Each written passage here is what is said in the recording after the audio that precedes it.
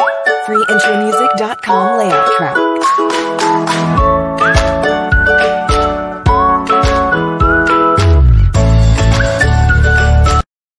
Today in this video, we are going to discuss a chapter from the EVS textbook of CBSE Grade 3, learning about leaves. You might have seen lots of plants around you, right? Have you ever looked carefully at the leaves of the plants? They look different in shape, size, color and texture, right? We will look carefully into the details of the same. What are we going to learn in this chapter? We are going to learn the importance of leaves for plants, why plants need leaves, what are the uses, and how are they going to help the plants.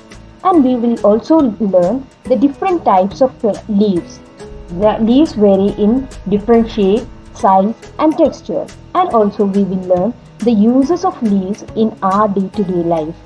We use the leaves in our day-to-day life for various purposes. We will check about that as well.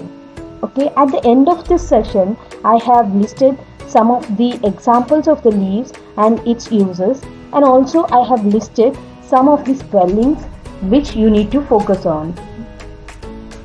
Okay, let us look at the importance of leaves for plants. How are the leaves going to help the plants? All the green leaves have green colored pigment in them called chlorophyll. CHLOROPHYLL, chlorophyll. Okay, it looks something like this.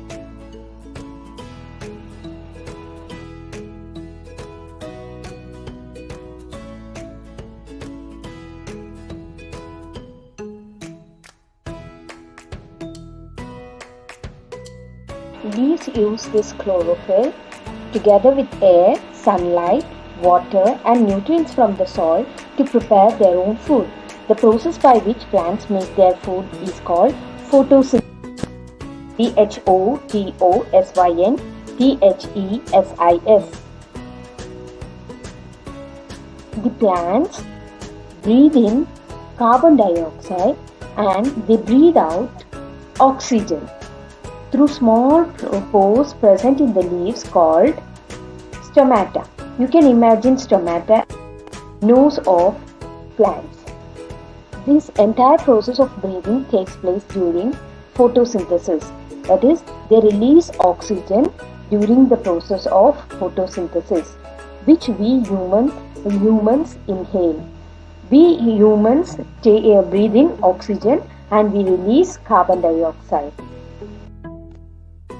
This is one of the main use of plants because they produce oxygen. Leaves are also known as kitchens or the food factories of plants. Plants which are not green in color, such as mushrooms, do not make their own food. So, let us summarize what we learned so far. We learned that green leaves have green colored pigment in them called chlorophyll. Also, we learned that the plants prepare their food. The process is called photosynthesis. Also, we learned that there are small pores present in the leaves which help in breathing. That is called stomata. Now let us look at the differences. Leaves are of different sizes. The banana leaves are very big in size, but the leaves of tulsi, coriander, mint, tamarind and drumstick are smaller in size. Also, the leaves vary in color. Most of the leaves which we see around us are green in color. But some plants like croton, birch and maple have colorful leaves. You might have seen croton. That's a common show plant we see around us.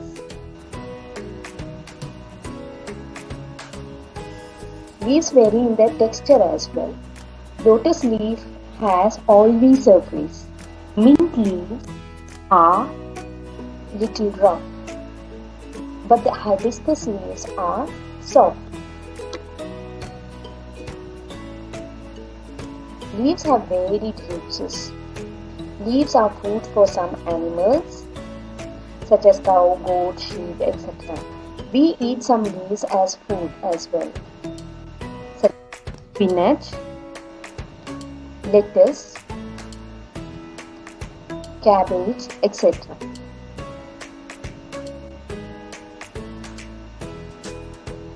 Some of the leaves like coriander, mint, bay and curry leaves add flavor to food. They give a very good smell. Tea leaf is a popular beverage. Beverage is something which we drink. Tea, coffee. The leaves of tea plant is dried and we use as tea. Tulsi and neem leaves have medicinal property. Palm leaves are used to make thatched roofs of houses. You might have seen in villages.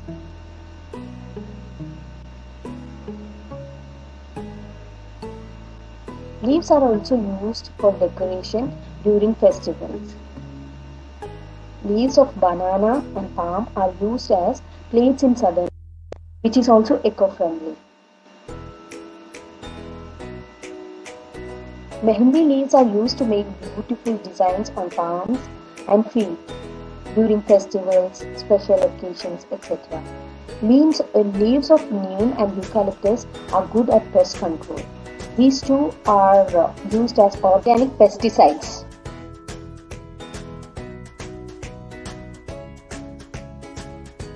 Now let us summarize the uses of leaves and their examples. The leaves used as food: spinach, lettuce and cabbage that add flavor to food: coriander, mint, bay and curry leaves.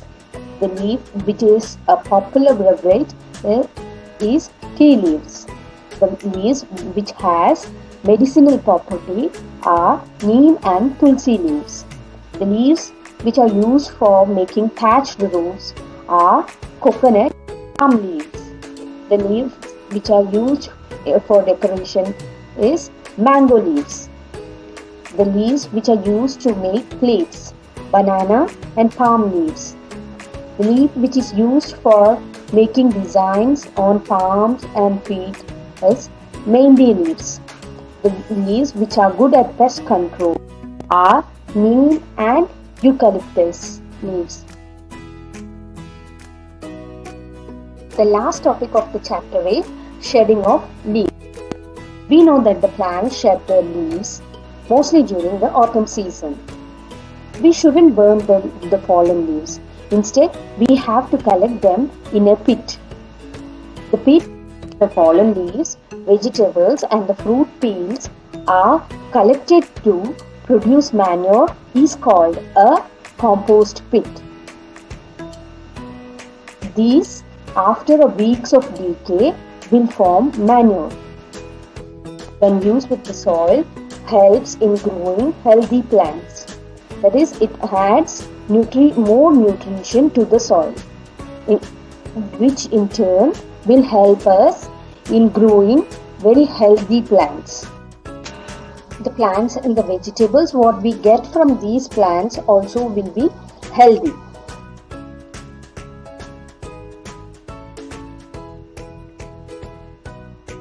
I have listed few of the words that you need to focus on to master this chapter. I have categorized it as tough, medium and simple words.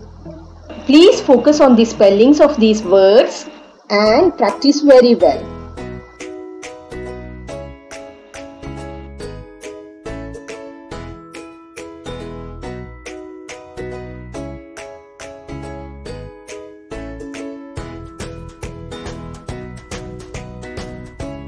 Thank you for watching.